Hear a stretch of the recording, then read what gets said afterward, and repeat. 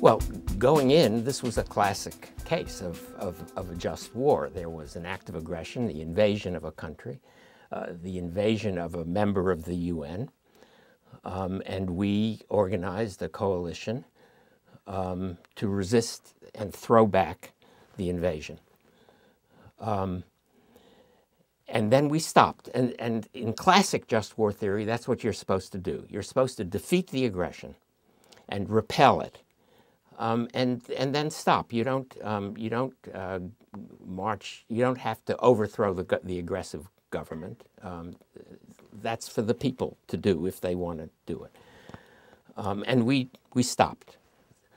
But then we incited a rebellion inside Iraq,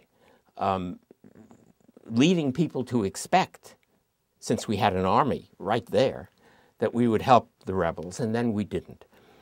And there was mass murder. Saddam, who had been unable to fight against the coalition army, was perfectly capable of fighting against and slaughtering his own people.